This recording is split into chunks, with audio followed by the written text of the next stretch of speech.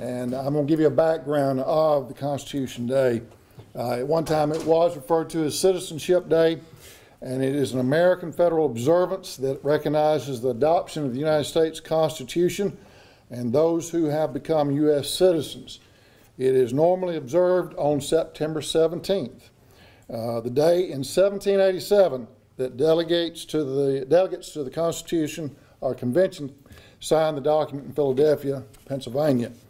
The law establishing the present holiday was created in 2004 with the passage of an amendment by Senator Robert Byrd to the Omnibus Spending Bill of 2004. Before this law was enacted, the holiday was known, as I've already said, Citizenship Day. In addition to renaming the holiday Constitution Day and Citizenship Day, the Act mandates that all publicly funded educational institutions and all federal agencies provide educational programming on the history of the American Constitution on that day. In May of 2005, it's announced the enactment of this law, and it would apply to any school receiving federal funds of any kind. So I do welcome you to ICC, or Itawamba Community College's Constitution Day celebration, and I now return this to Chris Stevenson. Mr. Stevenson. It's a real privilege and honor to have Senator-elect Chad McMahan on campus today and his lovely wife, Miss Nikki. I'm going to give you a quick bio on him, and I'm going to let him get up here and do the talking. Mr. McMahan is married to Miss Nikki Clayton Mahan of Nelton, Mississippi. He is a graduate of Tupelo High School of 1990. Dr. Arnold, that's your class, isn't it? He holds a BS in history from Union University. He's worked in the private sector for 20 years with Great Southern Industries as a director of strategic sales. He currently serves the citizen of Guntown, Mississippi, which is my hometown, so that's kind of how I got a little background on this guy, was that my mom and dad live in Guntown, that's where I grew up, as a board of aldermen. He was recently elected to the state senate in District 6, which is comprised of North Lee County and Western Itawamba County, which is one of our 5-county consortium areas. So it's very important to have someone like him here. He is a member of North Star Baptist Church, the Alpha Tau Omega Fraternity, Kiwanis International, and is a sitting member of on the Council of Governments. I've had several conversations here recently with Mr. McMahan. I got to meet him this summer, actually, in physical therapy. He and I were both repairing some wounded limbs. So, you know, you're going through that kind of stuff, as old as we are, you get this kind of bonding going on there. So I've had some in-depth conversations on the phone, and we're lucky to have a guy like this representing us in the state of Mississippi. And I'm looking forward to turning it over to him and sharing with us what he's going to share with us today. If you don't mind, give a hand for Mr. Chad McMahan.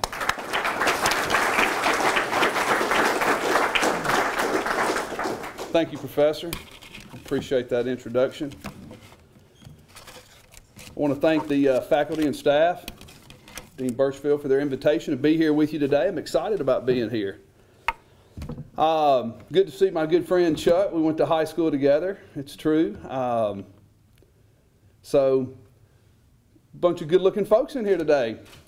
Is everybody here from Mississippi? Anybody from out of state? A couple of guys. Alabama, where are you guys from? Florida, Orlando. Florida? Yeah, great. Anybody from outside the Republic, outside the country? Okay, good, good. Well, if you'll take out your copies of your Constitution, we'll get started. I forgot to tell him about that. What, you don't carry copies of the Constitution?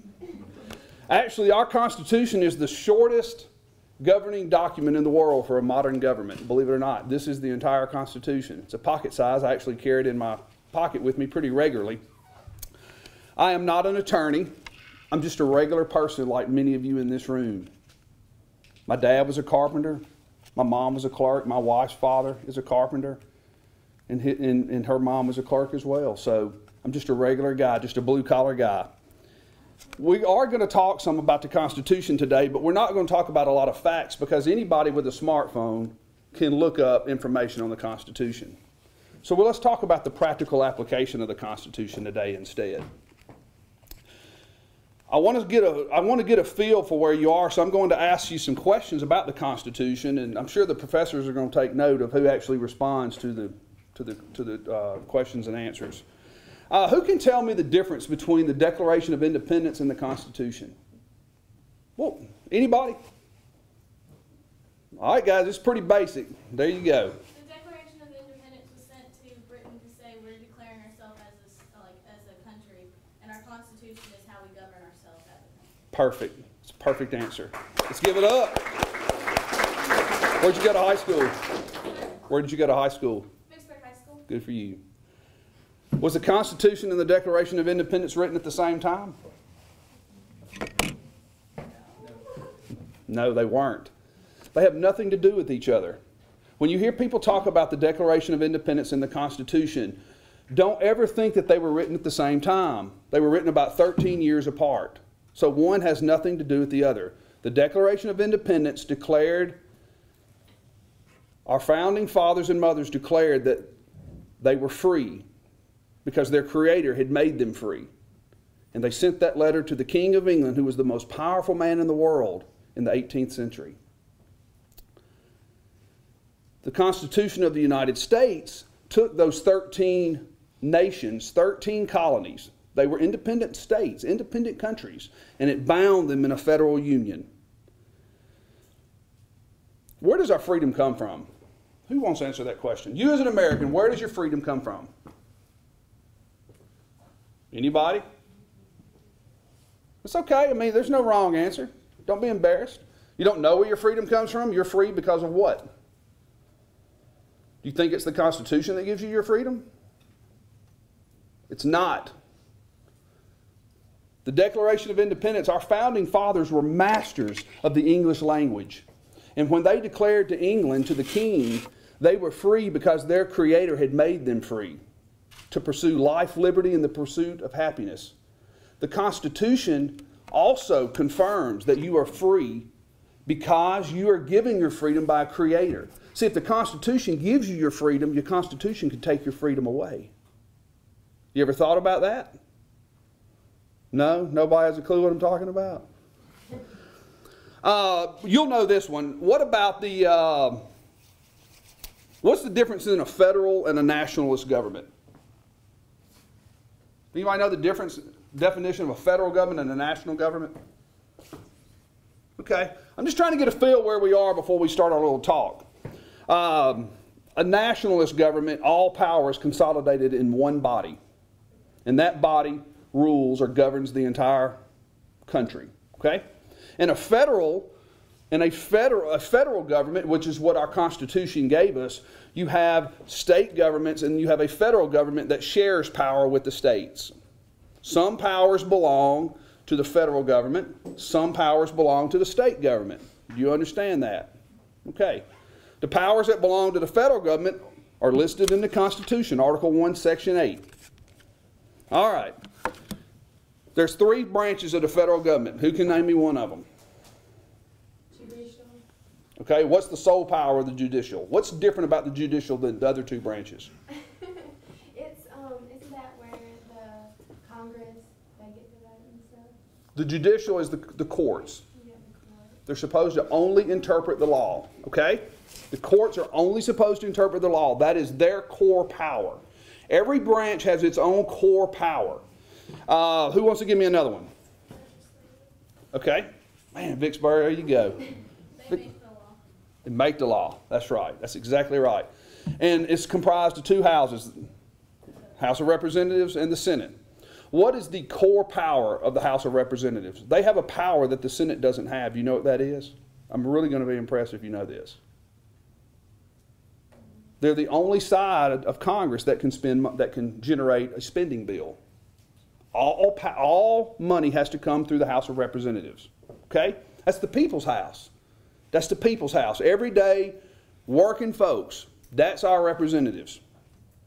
In the Senate side, they also make law. They can't make any law that spends money. It can't generate out of the Senate. But what is a core power of the Senate that the House doesn't have and no other branch of government has? Does anybody know? It's not been used in a very long time. Can't they impeach the president? They have the power of impeachment. Not only the president, they can impeach any federal agent, that would be any federal employee, as well as the courts. The justices. Supreme Court, all justices. Let's talk about the courts for just a minute. the Supreme Court is an equal part of government. Right, Vicksburg? Okay. Who established the federal court system? The Constitution established the federal court as far as establishes the Supreme Court. The Supreme Court is established by the Constitution. Who established all the other federal courts? This is really important. It's really important. Does anybody know? Do you think the Supreme Court set up all the courts? No? Who set them up? Can the federal courts be expanded? Can more judges be added? Yeah. Yeah. Who would do that? Congress does that. Judges outside of the Supreme Court work for the legislature. That's not taught very much in school anymore, but that's an absolute constitutional right. It's in Article 1, Section 3, and again in Article 3 of the Constitution in the judiciary, it also says that judges are subject to Congress. Congress establishes those courts. That's a fact.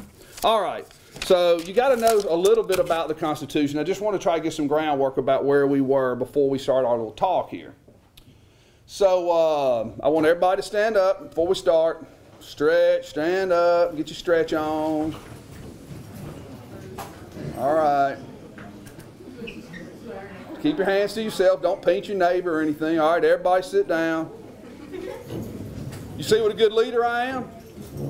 You see why I was elected? I'm a leader. Every one of you stood up. We live in an amazing time. We live in the apex of human civilization as far as we know it by written history. It's true. Did you know that you live better than any monarch of the 18th century? What's a monarch? King or queen? King or queen was a monarch. The average American lives better than any king or queen of the 1700s. I'll prove it to you. Look at your cell phone. No king or queen anywhere in the world could have gotten information that quick in the 1700s. As a matter of fact, the King of England would have been the most powerful monarch in the world. The sun never set on the British Empire. Their empire was so vast that no matter where the sun was on the earth, it was shining on a British territory. But yet, if the King of England wanted to get some information from India, it would have taken as much as 9 months to send an envoy to India and for him to return. Yet you can call anybody in India in a moment, and most average Americans can. Not only can you call anybody you want, you can send a video or an email instantaneously. And yet, if a king had signed a decree and had sent it to the United States, it would have taken over a year to get here by boat, one way. Well, 3 to 4 months, and then by the time they got back, it had been a year. So, but think about that. Medicine. In the 1700s, before the 1700s, if a king or queen had gotten strep throat, they were going to die. More than likely, they would have died. Yet what happens if you get strep throat?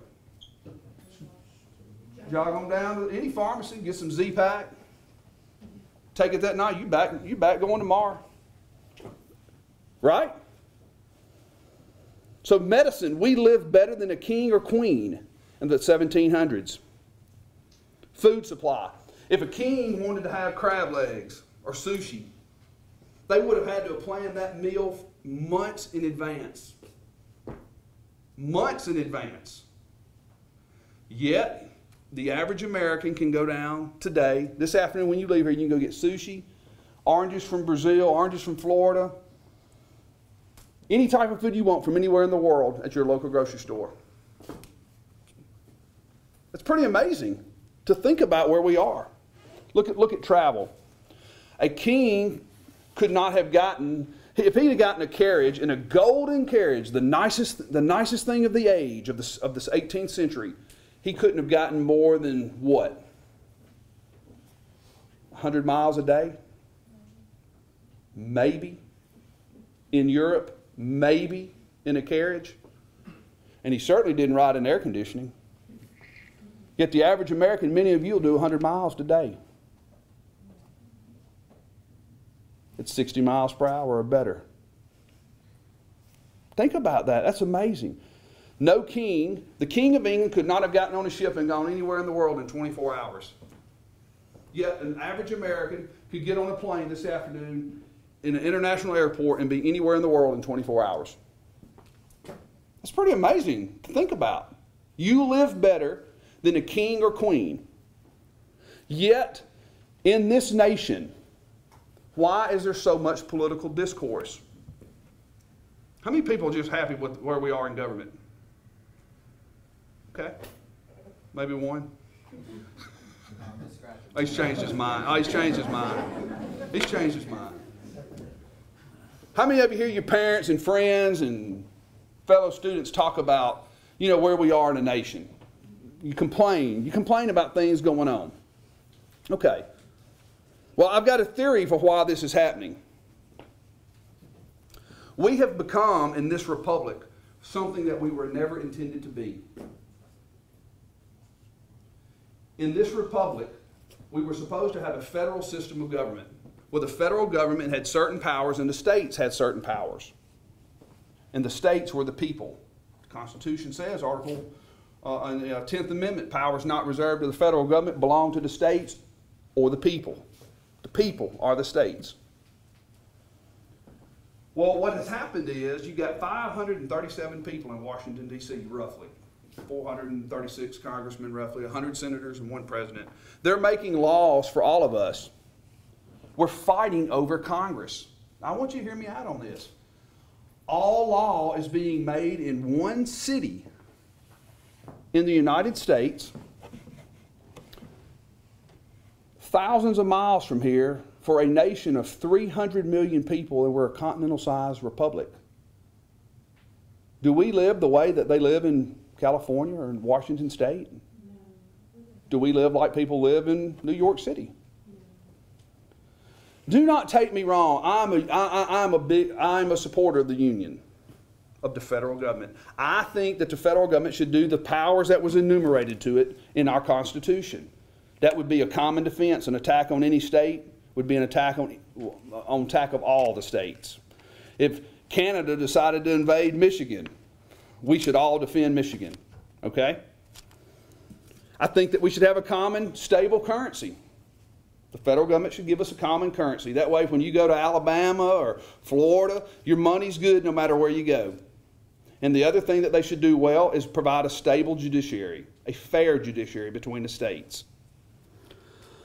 There are so many of our problems are being occurred because we're all fighting over Congress. See, this is not about being a Democrat or being a Republican or a liberal or a conservative. This is about being an American. And we have the right to self-government. We have a right to self-governance. Our founding fathers fought for that. Our founding mothers fought for that. Take any, like when Republicans have Congress, 40% of the country is unhappy because they're Democrats. And when Democrats have Congress, 40% of the nation is unhappy because they're Republicans. And we're trying to inflict our will upon each other. We're trying to make a nation, a continental-sized nation of 300 million people fit into the will of 536 people. And I think that's where a lot of our problems is coming from. Any issue could be resolved at the state level if the federal government would allow the states and the people to have our power, to return power to the people. I'll give you some good examples. In New York City right now, in New York, the state of New York and the state of Washington, they're thinking about, they want to have a minimum wage at $15 an hour. Who wants to make $15 an hour? Many of you, because you're getting a college education, will make much more than that in your lifetime. But, what's that? I said not the minimum wage. You will. When I was your age, minimum wage was $3.35. And I make $2.13 right now. As a matter of fact, I'll share a funny story with you. I remember when I was in high school, Chuck will remember this, I worked in the snowball stand on Lawndale in Tupelo, and I made $5 an hour. The owner of the snowball stand paid me $5 an hour. And minimum wage was $3.35 and gas was 85 cents a gallon. And I thought, man, I am rich. I should quit school and just be the snowball king of Tupelo. Because I'm never going to need any more money than $5 an hour. I mean, that was big money, guys, when minimum wage was $3.35. But anyway, The states should have the power, and they do have the power, to have minimum wage at anything they want as long as it's at the federal minimum wage. So let's take New York. Do they have a right to raise minimum wage to $15 an hour in their state? Yeah. Yes. They're going to put it through their legislature. Their governor's going to sign it, and the minimum wage in New York City will be $15 an hour. And I'm fine with that. Aren't you? Huh? Why? Our taxes. Why are you not fine with them making $15 an hour? Huh? We're just being. Do they have the right, though? That's my question to you. They do. I think they do too. I think they have the right to. I think they have the right to pay their citizens $15 an hour if they can put it through their legislature. It's not coming through the courts. It's not coming through the governor. The legislature, the representatives of the people, are voting that they want $15 an hour, and they're going to get it. Washington State, the same way. If Mississippi wanted to pay $25 an hour minimum wage, do we have the right as a people? Could we put it through our legislature? Yeah. Yeah, I do. I think so too. Don't look at the issue. Don't look at the issue, but look at the mechanism. I'm not asking you to support or not support certain issues. I'm asking you to support the mechanism. Do we have a right to self-governance? Give me any issue. Give me an issue that's important to somebody. What you got, Limit? What you got? Yes, part. That's controlled by private companies. That's market forces. That's not a policy issue. I know, I feel you though. You heard that 85, you heard that 85 cents a gallon, didn't you? Give me a policy issue. How about Gun control. Yes. all right, gun control. I bet if I took a poll in here, there would be most of you in here would probably support, well, I wouldn't want to say that, I don't know. If I took a poll, I bet there would be a percentage of you that probably would not support, would support gun control. Close your eyes. Everybody close your eyes. If you believe in gun control, raise your hand, and nobody better be looking. If you believe in gun control, raise your hand. It's nothing to be ashamed of. Know who you are. There's nothing to be ashamed of. Okay, great. If you believe that you ought to be able to own a weapon, a gun, raise your hand. Okay? All right. Put your hand up if you believe, if you don't care either way. If you don't think it's an issue either way. Good. I appreciate you being honest, guys. I do. Okay, open your eyes. There was a percentage of people in here that would support gun control. Do you think that Congress that Congress 1,000 miles away should be able to take our guns away in Mississippi? No. I don't either. But let me ask you this question. Let's say that Illinois, most of the people of Illinois wanted to take away guns in that state, and they didn't want their citizens, their fellow citizens, to have guns. Should Illinois have that right? It's their legislative right as a state. If the majority of the state says that they don't want guns in, they don't have to have them. If they don't like it, they can move to another state that's good with it. Ronald Reagan used to talk about that, voting with your feet. If you weren't happy with it, you could vote with your feet. Now I know some of the professors in here are thinking, okay, all right, Chad, this is the Second Amendment issue. This is a Second Amendment issue. Okay, look, gun control they can't pass it through Congress. So people who support it have sued different states and organizations, and they've tried to make laws against it through the Supreme Court. The problem with that is the Supreme Court is not supposed to make law. They're not elected. And the court has voted on it not once but twice in a 5-4 decision. They supported the Second Amendment. So let me tell you what that means. 5 attorneys gave their opinion and said that gun control was an individual right. 4 were in dissent. But if it could have easily been one vote the other way. And if 5 judges had said gun control was legal, that would be the law of the land now. That's what you would say. You would say it's the law of the land, yet no legislative body has voted on it. But that's exactly what's happening in our republic today. What I've given you is exactly what's happening. And I'm not tied up, guys. I don't have any emotional baggage in the issues. I want you to be sure you understand that. I'm talking about the mechanism, the way we vote, the way the judiciary is supposed to work, the way the executive is supposed to work, and the way the courts are supposed to work. I'm not tied up in the issue. I'm interested in the process. The Supreme Court ruled last month that same-sex marriage was legal in this nation.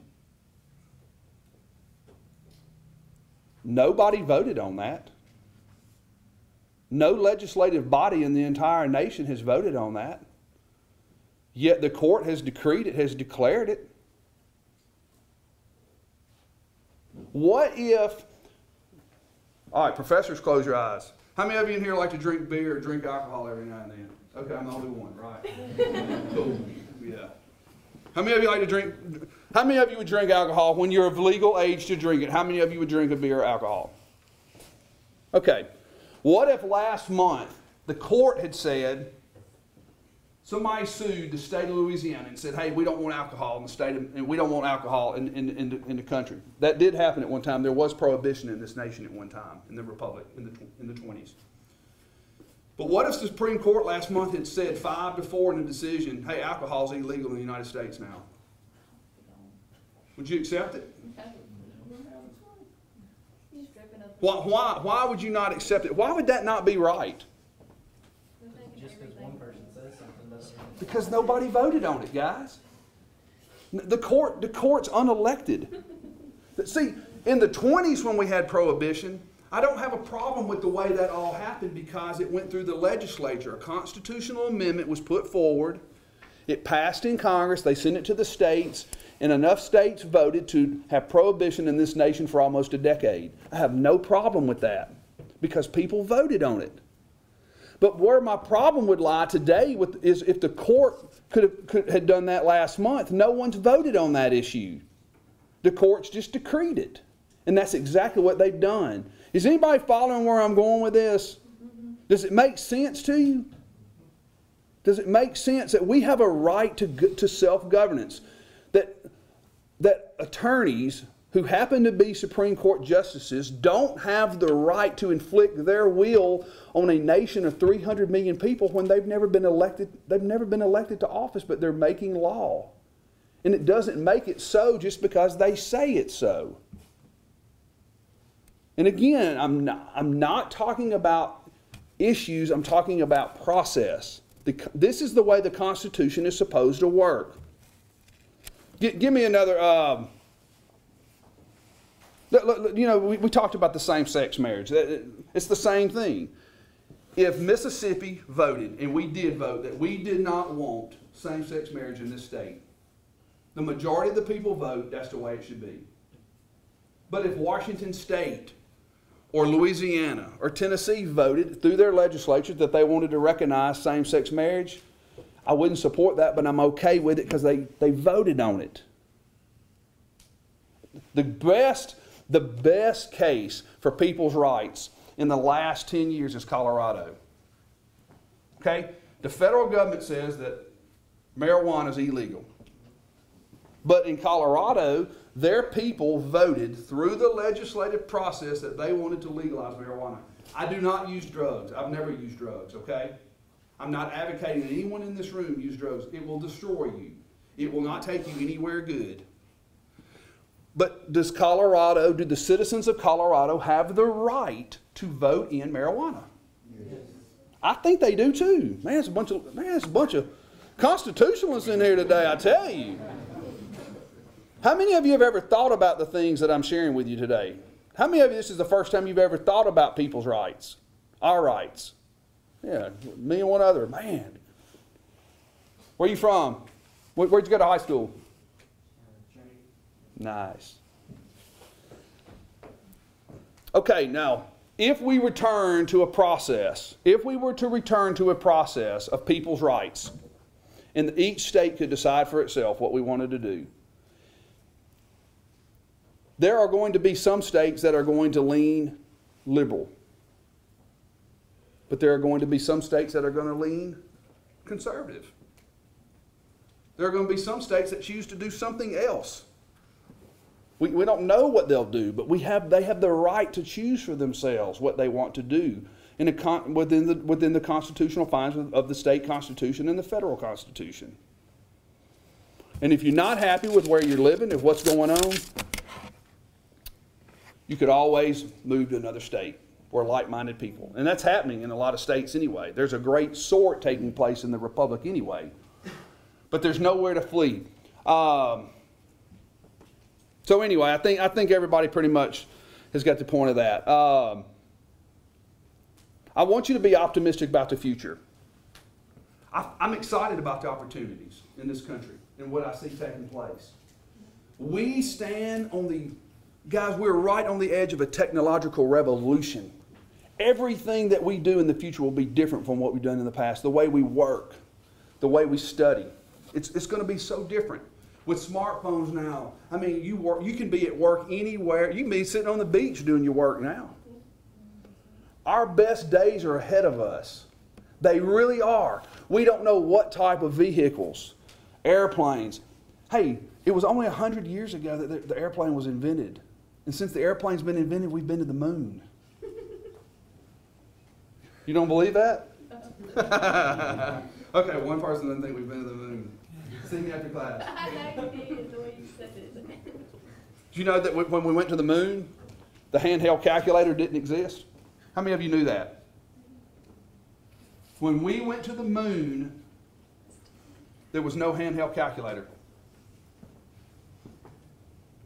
When we went to the moon, your cell phone has more computing power than the lunar lander had when it landed on the moon.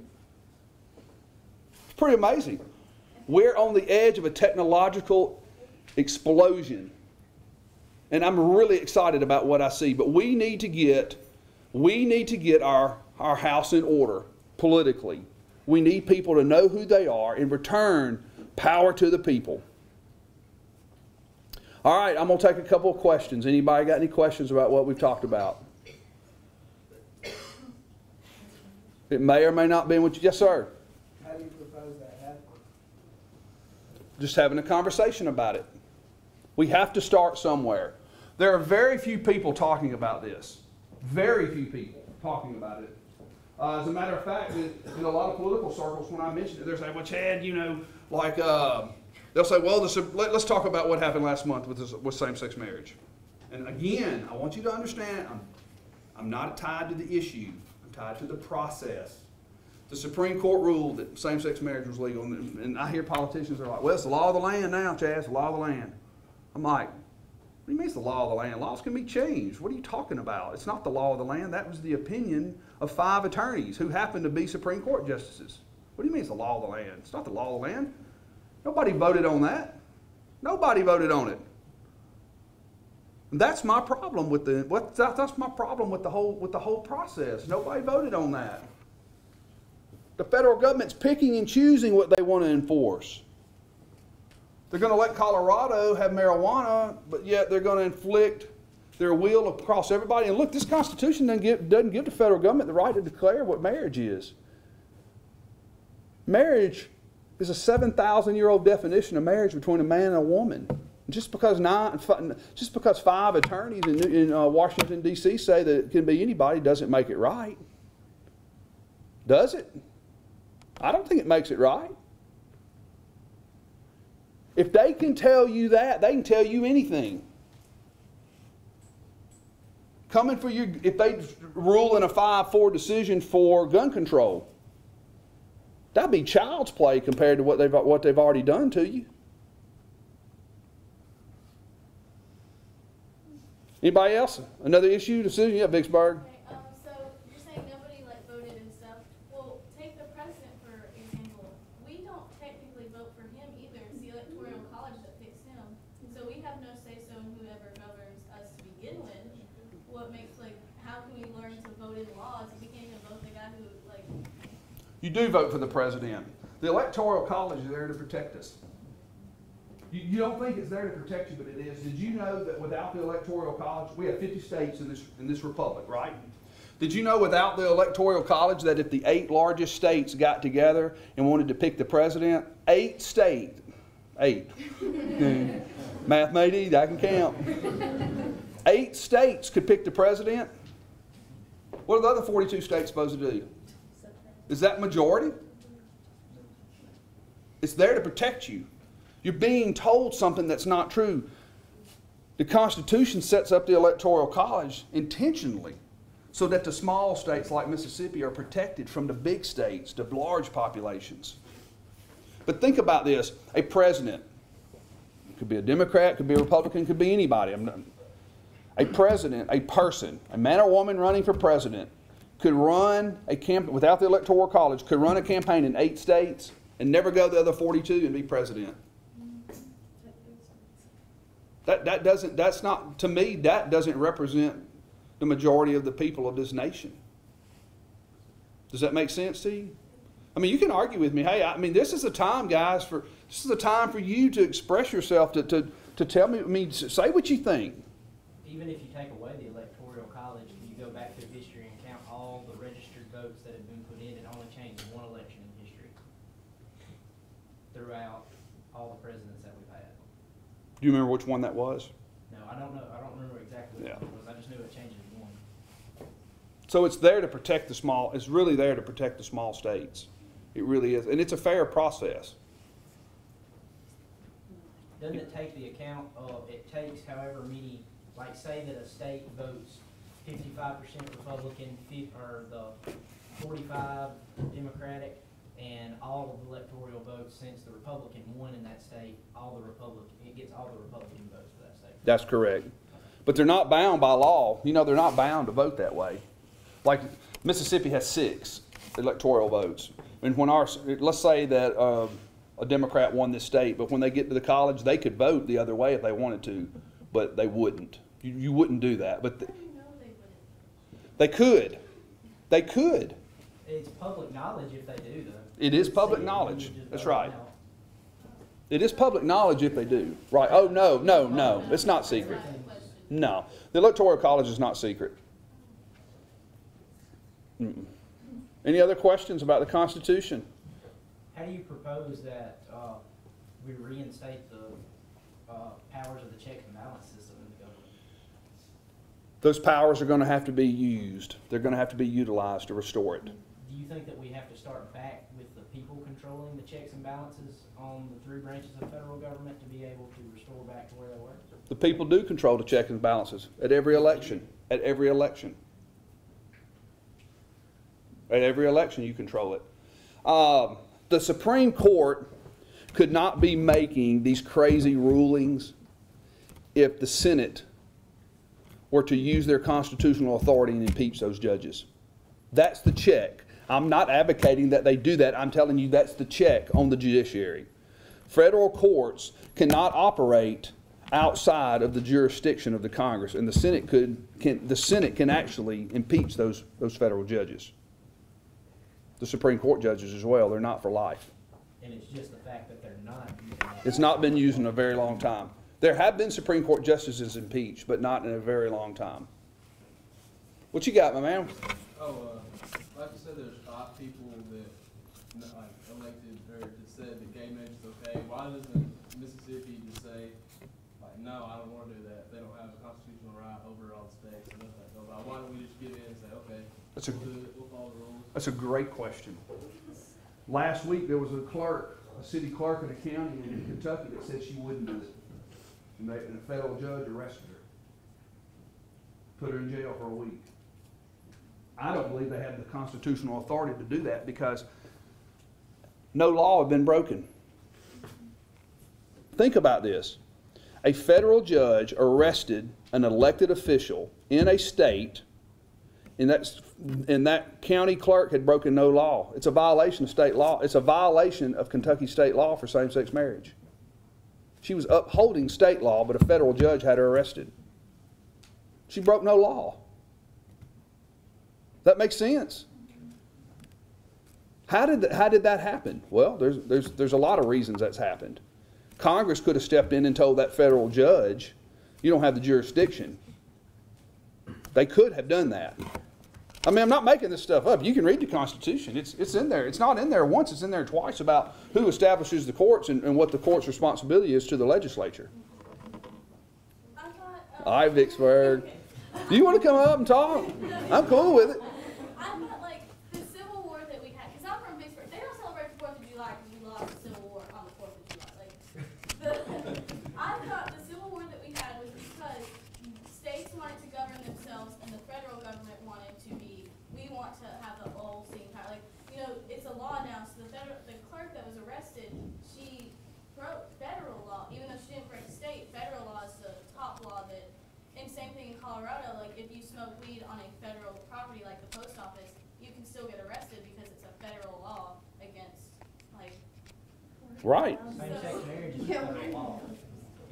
It wasn't voted. It was just the courts deemed that it was okay to be voted on, pretty much. Federal law, in the case you're talking about in the Civil War, the states were violating the civil rights of many people that should have been free. And the federal government, under the federal Constitution, stepped in and made those citizens free. That's an ugly stain on our history. It's been corrected, and I'm glad it's been corrected, but that's what happened. So what's the difference between those people being physically enslaved and us enslaving people morally by telling them that they can't be married to same sex? Because the majority of the people hadn't voted on that. That's not a civil rights issue. How's it not a civil rights? It's a decency issue. What do you mean? It's a decency issue. Do you understand? Do you have to? How many of you in here believe that you have no morality in law? All law is built on morality. It's a decency issue. It's a morality issue. Also, there's lots of medical evidence that shows it's a very unhealthy lifestyle. Smoking's unhealthy too. No doubt about it. No doubt about it. Therein lies the dilemma. I'm going to take one more question. What you got? I got a question. Listen, I can't do anything about the gas, okay? If you want a 50-cent menu at Taco Bell, we can't do anything about that either. I want to know why they just want to legalize marijuana so they can tax it and go back to China. All right, say that again. I want to know why they just want to legalize marijuana and tax it so they can start paying their China. Yeah. Legalize marijuana, impose a national tax over that single thing, and then use that money to start paying that. You can. If you go to Texas and you put it on the ballot and the majority of the people vote for that, then it would be legal in Texas. In Mississippi, there is a petition. There is a petition that's being circulated to be signed to legalize marijuana in the state. There is, and I will not, when I go to the vote, if it's ever on the poll, if it's ever on the ballot and I go to vote for it, I will not vote for it. Because it will not make us a better society, folks. It'll make us not be slaves to China in the future.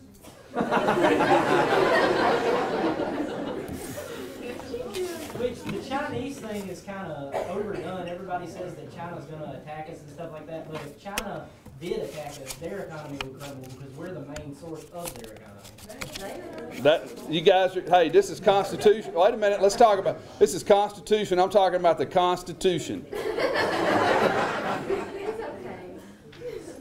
If anybody wants to attack this great republic, they're going to find there's a lot of liberty-minded men and women who are ready to defend this nation. Are you ready to defend this nation? If it has to be defended? Yeah, me too. Me too. So if Mississippi, like, we can vote anything in that we want, like, As long as it doesn't violate the Bill of Rights. there's no one to tell us that we can't. We just have to do it. You have to put a. If you wanted to say that everybody in Mississippi had to drive a GMC truck and you could put it on the ballot and enough people could vote for it, I suppose that would be the law. You want to forward? No. Okay, anybody else? Anybody else got a comment about something that has to do with the Constitution? Was this helpful? Did anybody, raise your hand if anybody had their eyes opened about anything about the practical application of the Constitution? That's all, look, that's all I wanted you to do, guys, was think about this. Look, thousands of men and women died to give us this. And they're still dying for it, to protect it. Freedom and liberty is only one generation deep. My generation's defending it. It will be your generation's turn to defend this Constitution and your freedom and liberty. And are you going to be prepared to do it? When our founding fathers went to war with King George, he was the most powerful man in the world. And when they said, we want to be free, they stood at Bunker Hill with the most powerful army in the world. And they thought everything was lost at Saratoga. We thought we had lost a republic. Before it ever had been born, we thought we'd lost everything. And when we finally forged our freedom, we forged our freedom in blood and iron and sweat and death and life at Yorktown and defeated the British. Do you think those men and women were looking at each other saying, boy, I hope we can defeat this one king so we can set ourselves up a bunch of kings in Washington, D.C. that we'll call Supreme Court justices?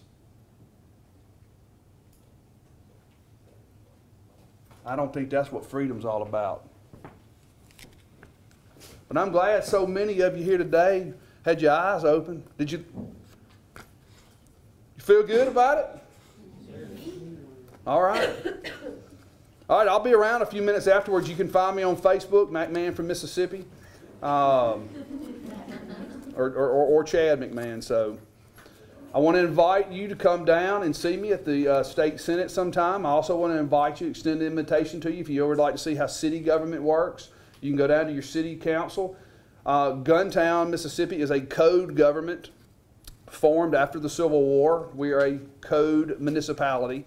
We meet the first Tuesday of every month at 5 o'clock. You can go to your city council meeting and you can address the board and say anything you want to say, and your name and what you said will be placed in the minutes and forever will be in the minutes forever. So I want to encourage you, man, get involved. Whatever you believe, get involved. Okay? It's your republic, it's your Constitution. And what you do with it is up to you. Thank you so much.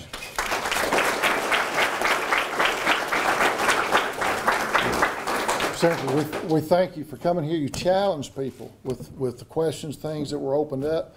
Thank you, wife, for coming. You are the future of this country. You are the future. You're the next leaders.